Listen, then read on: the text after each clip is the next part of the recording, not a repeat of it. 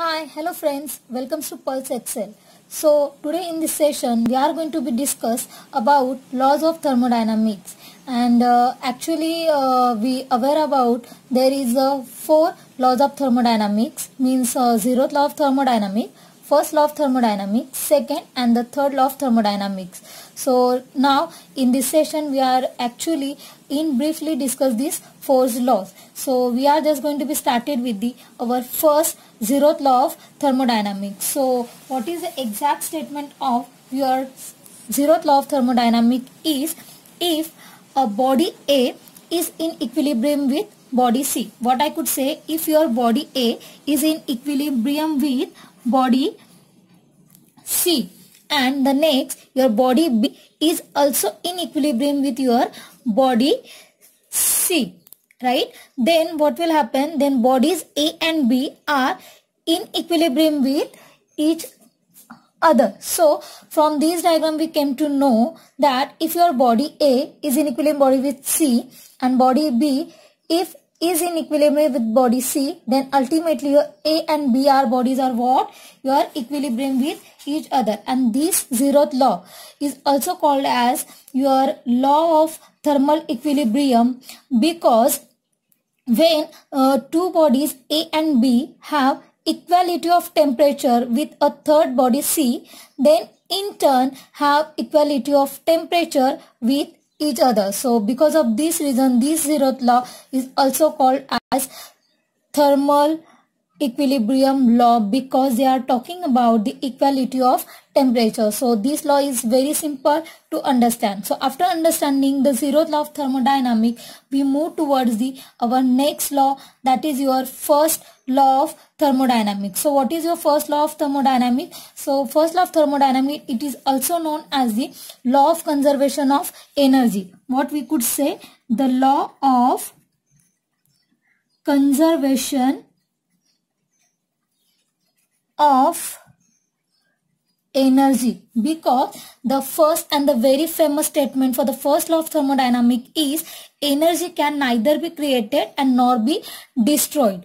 What is the meaning of exactly this statement? मतलब हमारी energy हम नहीं क्रिएट करते हैं और नहीं उसको डिस्ट्रॉय करते हैं, that is as such present. So take a look for the second point of this law is whenever energy in one form disappears, an equal amount of energy in some other form must appear. So यहाँ पर इसका मतलब ये है कि अगर हम किसी एनर्जी को एक जगह से कम करते हैं, राइट, तो सिमिलरली उतनी ही अमाउंट में वो एनर्जी दूसरी जगह पर अपीयर होती है, right. So what ever energy the disappear from one side, the same energy they should appear from the other side. Okay, now third point of this law should be the energy of the isolated system remains the constant, and the next will be the mathematical expression of the first law of thermodynamics is the delta U is equal to Q plus W. So this is actually your mathematical expression of first law of thermodynamics, which indicates here Q means your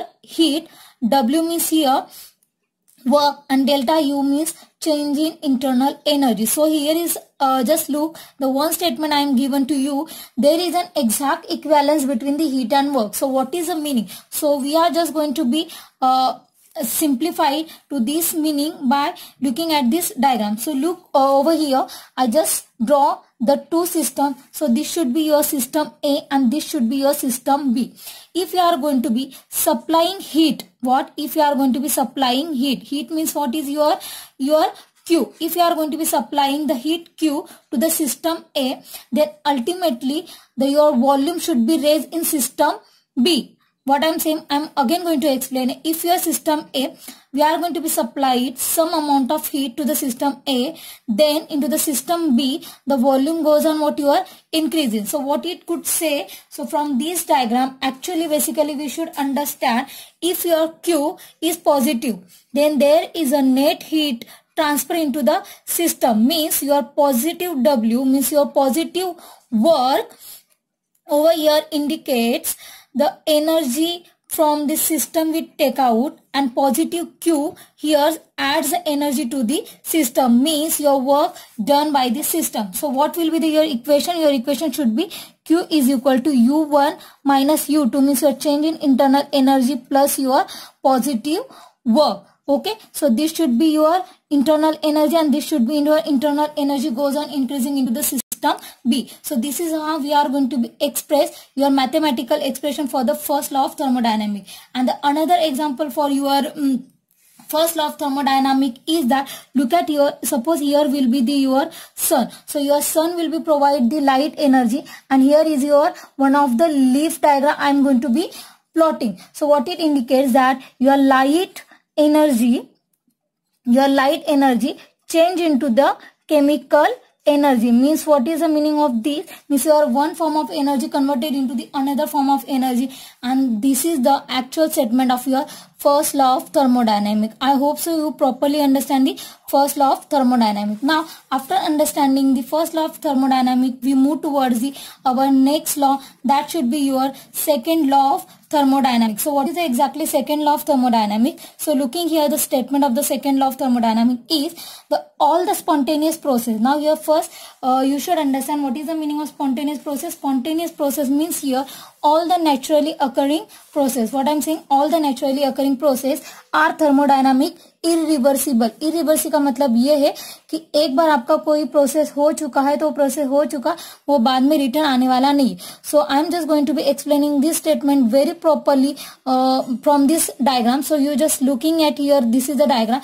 I just draw the one juice can here, and from the next to the juice can here I'm just putting some of the ice. So ice was here what in cold in condition, and your lemon drink will be the in warm in a condition. So after putting this both the means your juice can and ice together, what will happen, this lemon drink should be after certain time what will happen, warmer goes to the cold down, right? And again what will happen after certain time, this warmer drink should be cool down, but the cold ice should be what completely puddle out. मतलब ये जो आपका ice है completely क्या होने वाला है, melt होने वाला है, whereas जो आपका warmer drink है वो क्या होने वाला है, cool. तो यहाँ पर मैंने वो conditions आपको बताई है अच्छे से, that warm is going to be cold, but from cold to warm it is never going to be happen. So what is the meaning? The spontaneous heat flow is actually possible, but the reverse heat flow doesn't happen spontaneously. So this is the actual meaning, that your all the spontaneous process will be irreversible,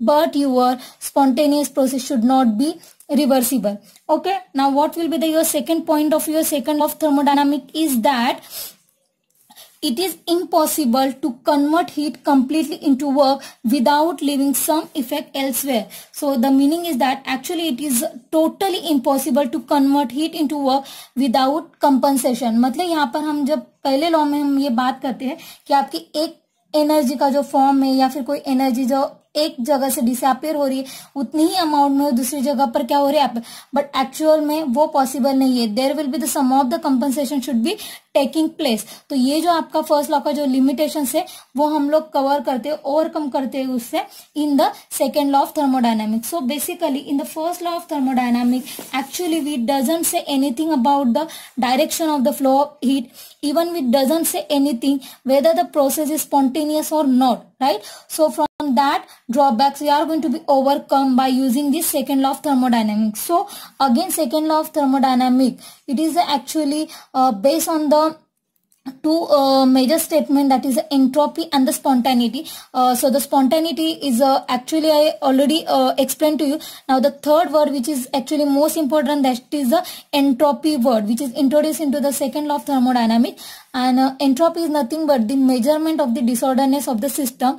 So here the entropy of the universe is continuously increasing. So this will be your second law of thermodynamics. Again I could say from this diagram, if you could see properly, this will be the ice blocks. Okay, after certain time t, this ice will be completely melt. मतलब पहले आपका जो ice था वो properly arrangement में था, right? But after sun, when we are going to be increasing the temperature, your ice should be melt down. मतलब वो organized form से वो क्या हो रहा है यहाँ पर disorganize हो रहा है. So order to disorganized form. तो ये जो measurement है आपका, उस measurement को हम बोलते हैं entropy. तो ये new word, ये new state variable introduce किया गया आपके second law of thermodynamics.